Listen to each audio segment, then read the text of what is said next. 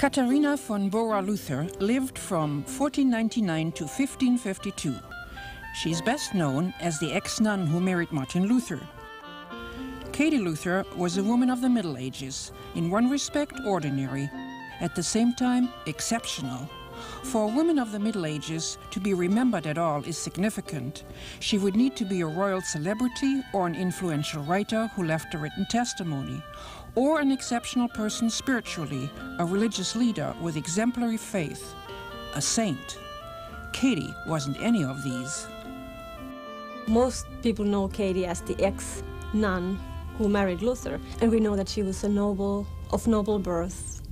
She was born 29th of January in 1499 to a family that used to be wealthy in Lippendorf, but family who had lost their wealth.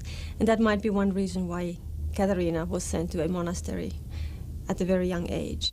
The family was very poor because normally people were expected to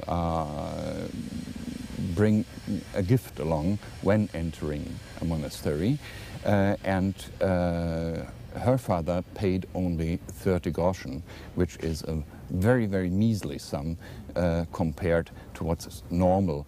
It's interesting that Katie was sent to the convent right after her mother died, and her father remarried Margareta von Ende. And it sounds like an evil stepmother came, and that's why the little girl was sent away, but that is not necessarily the case, but we don't know. But we do know that she went to a convent in Nimschen.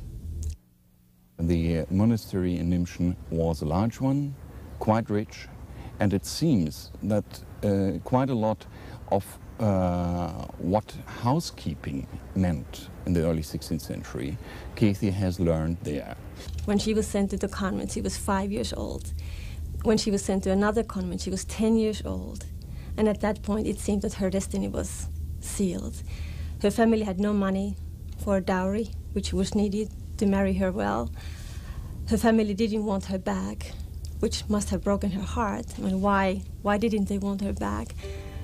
While Katie was at the convent, Augustinian monk and theologian Martin Luther began questioning the Church's practice of selling indulgences.